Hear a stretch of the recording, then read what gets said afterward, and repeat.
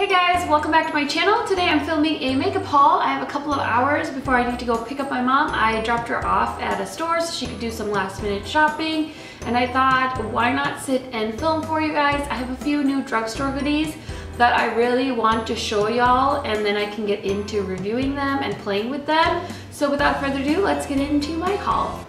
So the first thing I want to show you guys are two palettes that I picked up recently. The first one is the Natasha Denona Sunset palette. This came out a month ago, and I didn't get it the first time it came out, but then I stocked and I was able to grab it the second or third launch when it went on sale at sephora.com. So if you watch my channel for a while, you know I'm not a huge fan of Natasha Denona eyeshadows, but of course I can never have too many warm palettes, and this one just was a little bit different enough to pique my interest.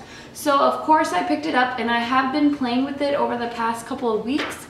So I'm going to continue to test this and review this for you guys. I know there's a ton of reviews up on this palette already, but you know what, if you guys are interested in my opinion, I would sure love to give it to you on this palette. So far, I don't want to say I don't like love it, but I don't hate it either. Some of the shimmer shades I feel like could be more pigmented. I just expect more pigmentation out of them for a $129 palette, but maybe my expectations are too high, so I'm gonna keep playing with this. I will come to you guys with a full review on this very soon. Next palette, I have already done like a swatch video. I was so excited when I got this.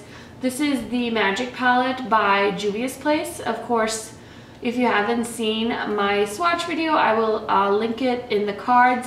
I also did like a morning get ready with me. It was like a YouTube live, so the quality wasn't the greatest, but if you guys are interested in that, I will link it up as well.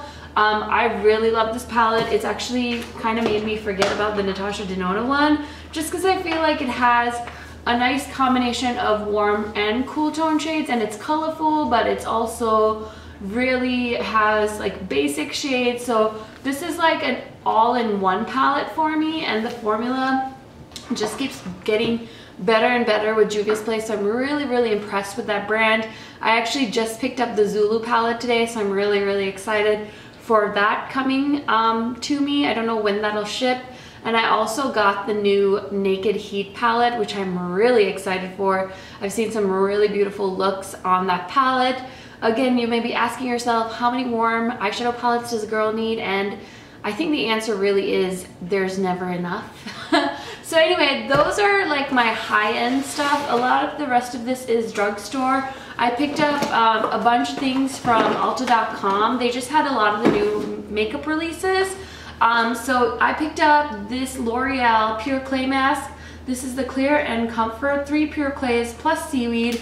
It's a blue mask, and I have two of their masks that they came out with. They came out with three initially. There was a charcoal one, there's a green one, and a red one, and I returned the charcoal one because I have the Super Mud by Glam Glow, and I kept the other two. So I was really intrigued by this mask. I don't know, I just wanted to get my hands on it because it was new. And this is a pure clay mask, and I don't know what it claims to do, but I was just really excited mostly by the color. It smells really good, kind of like aqua-y, and I just got some on my hands, of course, because I'm a messy human being. Oh my god, I'm making such a mess right now. So yeah, I really like these masks. They're usually around $11 or $12, so I don't feel like they're too expensive.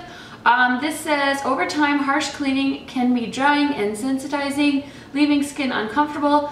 As a result, skin needs cleaning that is effective yet gentle. Pure Clay Mask Clear and Comfort addresses your skin's concerns for balanced, comforted, and perfected skin. So I'm really excited to try this.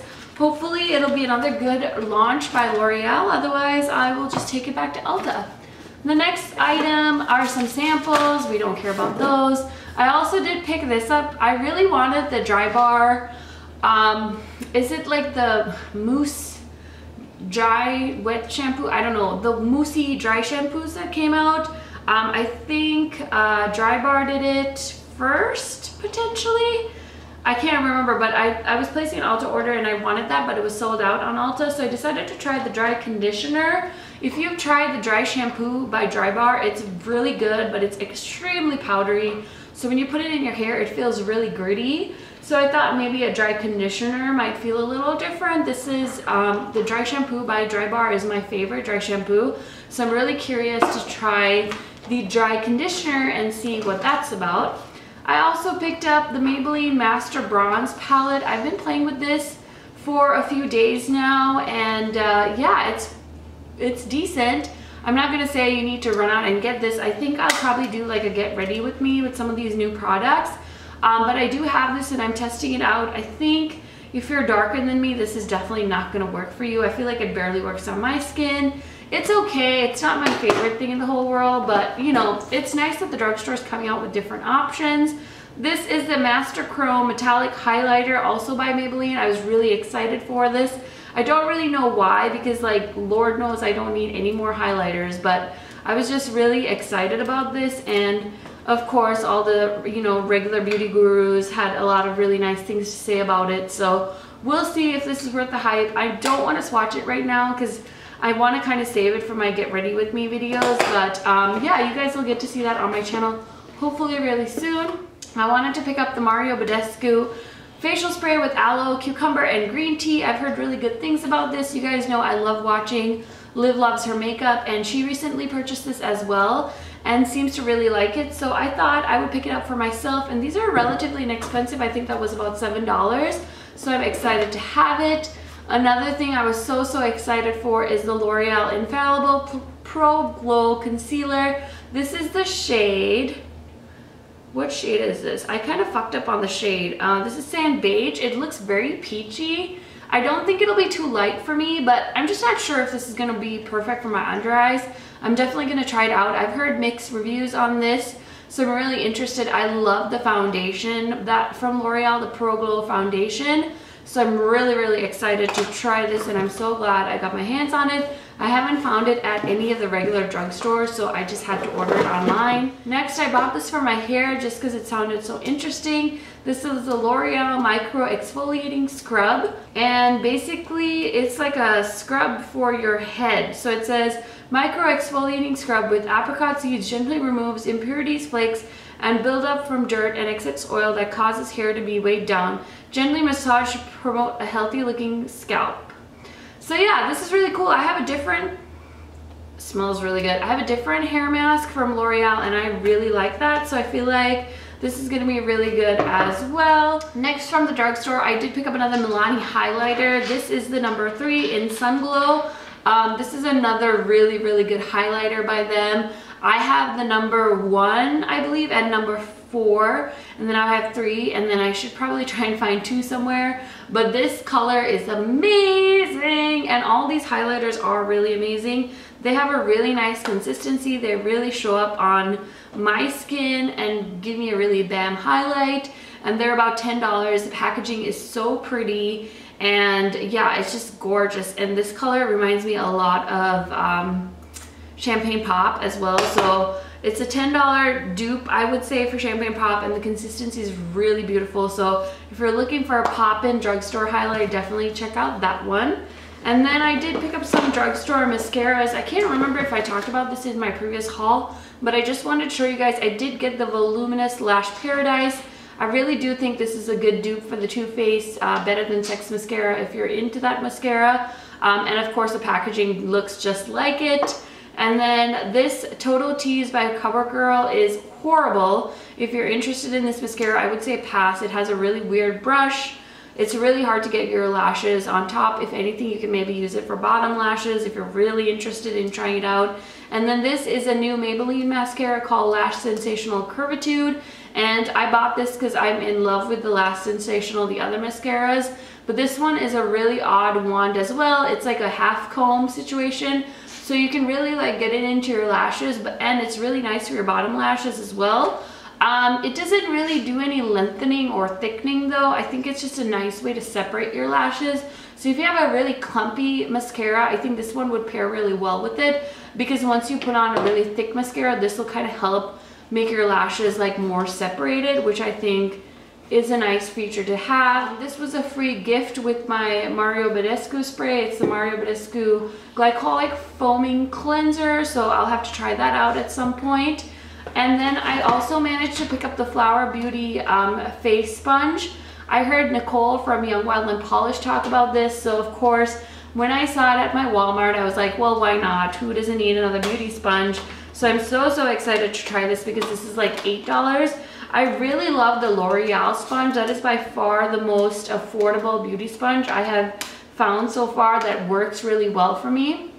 I've basically decided not to buy any more beauty blenders ever again because the drugstore has really stepped up and produced some amazing alternates to the beauty blender. I'm actually considering doing a video on my favorite beauty sponges and just reviewing all my beauty sponges because I have quite a good collection now. I have a few different brands, a few different shapes. So if that's something you're interested in, definitely leave me a comment down below. Next, I picked up some eyeshadows from the drugstore. These are the Maybelline, what are they called? The City Mini palettes. These are so cute. They remind me a lot of the Smashbox Cover Shot palettes. These are really tiny little palettes, but they have so many different shades. I have 3 of them here. I have Chilled Brunch Neutrals.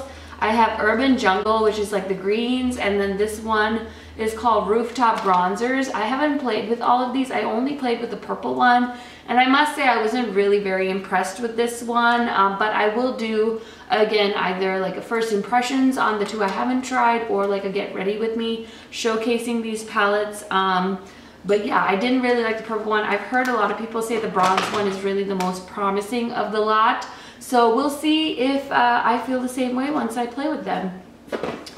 Next item I got is my last drugstore item. This is the Maybelline Curvitude liner, and again, it has a really funky shape. It has a little curve in it.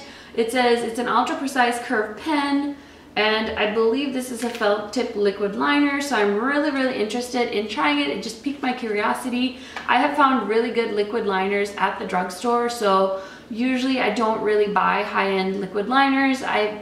Most of you have seen me bitch about the Kat Von D tattoo liner. It just has not worked for me, you guys, and I tried it so many different ways, so I think that's about to head back to Sephora here. So anyway, moving on. My last 3 items I want to show you guys are all from Dose of Colors. They're now available for sale at Ulta, so I decided I was going to do a first impressions video on these, so I picked up 3 products from them. Of course, I would have loved to buy more, but I couldn't justify buying more from them without really trying the brand. I've never tried anything from them before. Actually, no, that's a lie. I have tried, I tried one of their, okay, so Dose of Colors was like super raved about a few years ago on YouTube, and then they came out with a holiday set for their liquid lipstick, so I bought that set and I hated the set. So I don't know if the formula was just a little bit more cheaply made because it was a holiday set, but I literally gave that set away. It was so expensive. It was like $45, and I was in college at the time, and I was like, I can't believe I spent like my hard-earned money on the stupid set of liquid lipsticks from this brand, and I can't return them and whatnot and the other. So I hated it, and then I decided I wasn't really going to try Dose of Colors because I can't really return it or anything like that. So then when they came to Ulta, I was like, well, that's a game changer. So I decided to pick up the Marvelous Moms palette, and this is just 5 mauve-y purpley shades, and I've heard really good things about this. I really want the brown one as well, but so I decided I would try this first before buying more. I'll buy the other one if I really like this palette, but I decided to step outside of my comfort zone and get away from like all the browns and pick this like cool tone thing, just because it would be a little different. And then I decided to try one of their Supreme Glow highlighters.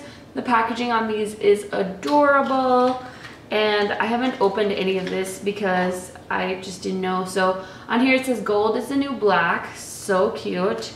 And then this is what it looks like. I just thought this one was the most suitable for my skin tone. It definitely looks really dark and golden.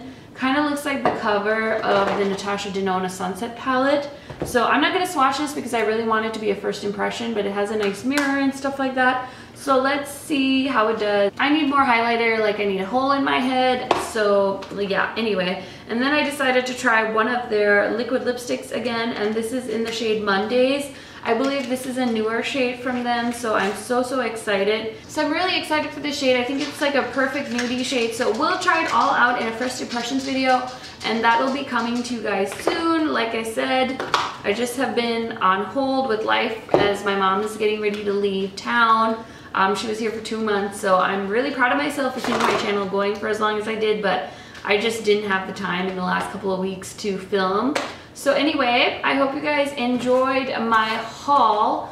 I'm out of things in the box. Okay guys, that is everything I've picked up recently. I just wanted to get on here and show you some of the new drugstore goodies I picked up and some of the new palettes I had picked up as well. If you have any questions or comments on the products I mentioned in this video, please go ahead and leave me a comment down below. I will link everything in the description box, so if you're interested in purchasing any of those, I will link them down below for you. Those are not affiliate links or anything, so I just want to make it easier for you guys to shop.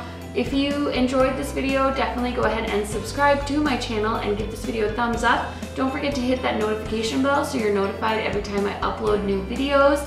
Thank you so much for watching, guys, and have a great rest of your day. Bye.